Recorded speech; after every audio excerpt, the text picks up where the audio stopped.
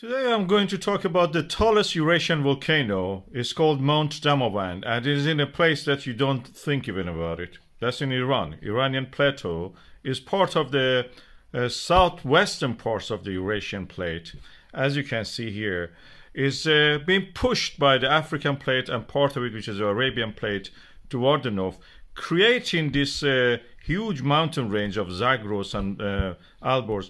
Zagros is created practically because the Arabian plate is tilted, and this tilt has caused this folding of the earth crust, which is in the Zagros region. And the same process has caused the oil migrate upward toward the Arabian plate. Some of it, which is in Iran, is trapped there because it was on the higher ground previously trapped. This volcano, which is in the Iran, in the northern part of Iran, close to the Caspian Sea, is 5,671 meters. In Eurasia, we don't have any volcano higher than this, which is also active. I will explain that how it is active. The landscape of it is a landscape of contrast. As you can see here, this volcano is rising above all the hills and mountains around it, which are usually 3,000 to 4,000 meters high, and this is standing 1.5 kilometers above all of that.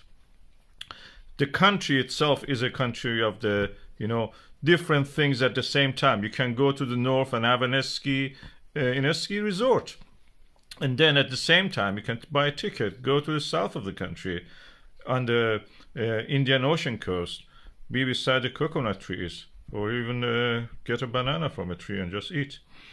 That's where this volcano is located.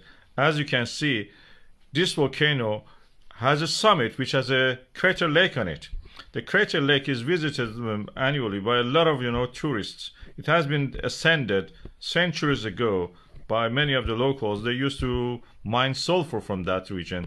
But even before that, there was an older volcano on top of it, which we call Old Damavand. The Old Damavand was blown up in a super explosive event, which actually blew the top of the Old Damavand and created the young Damavand later, which is what you see here. The Old Damavand, you can see it even in a simple picture like that.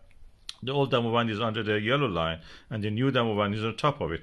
This tilting of the plate has caused something fascinating happening to that region of the Alborz Mountain. We call it delamination. You can see it in the metalwork. It's easy when you press a metal under a stress, it will form laminations.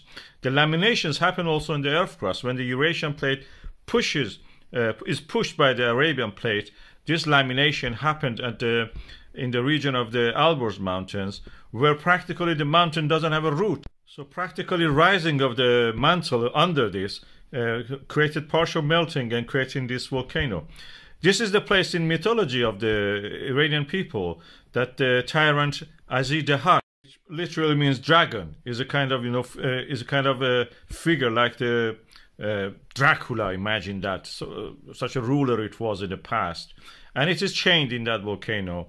And when he sets free himself, the volcano will erupt. That will be the end of the world, according to the mythology of the Iranian people. The volcano is yet active in that sense, and as I mentioned, people extract sulfur from there in the past. And it may awaken eventually, because we know that there is fumarole activity there. And who knows, one day we may wake up and hear that Hassanzadeh is free, the dragon is freed himself, and the mountain has erupted. Tallest volcano in the Eurasian continent.